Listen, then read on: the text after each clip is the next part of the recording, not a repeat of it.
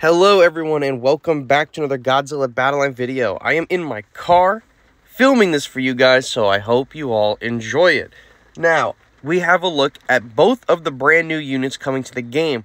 However, I will say, for whatever reason, which I think is very strange, we have still seen no gameplay of either the Flying Gamera or Guiron, who will be coming to the game. My bad there.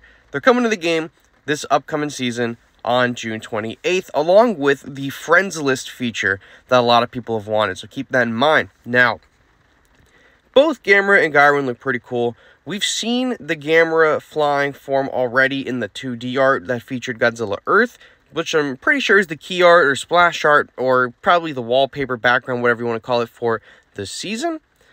And I didn't make a video about this yesterday because this Gamera art came out yesterday. However, there is no information at all about the kits of these characters.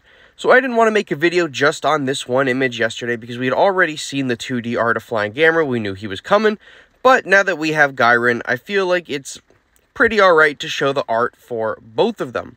We have no idea what these guys are going to do at all. I mean, obviously Gamera is going to fly. I don't know what his deal's going to be because I feel like the regular form of Gamera could just counter him because he's supposed to counter flying units. But we'll see. Could be, could be stun immune, could be knockback immune, I don't know. Same here goes for Guiron. Don't know what he's going to do. I think I read in my Discord somewhere that Spence is speculating that he's going to do a lot of dodging in the show. I'm pretty sure he does a lot of dodging.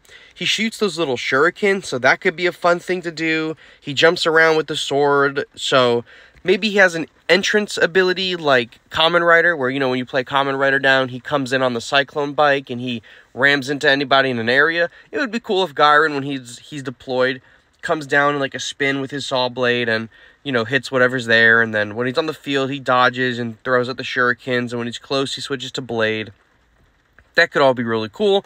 I'm super down for that. And then for Flying Gamera, the video that they showed, for the season that had him in, it showed him really just dodging, doing a lot of really fast aerial maneuvers. So maybe he's like a fast air unit that's going to catch up with a push and he can shoot the fireball and he can like get in, get out. I don't even know. But they haven't let us know anything about either of these two units' kits, which I find particularly strange. They really haven't done something like this in quite some time.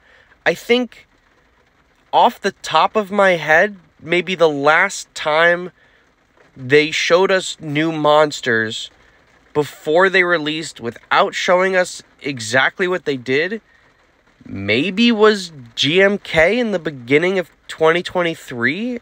I feel like he kind of dropped and we didn't really get a lot of legwork for him prior. I don't know, maybe him or Mechagodzilla.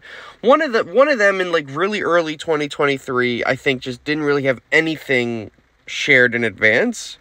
And then we got him. Because there have been a few characters that we don't even know are coming to the game until the day that their season drops.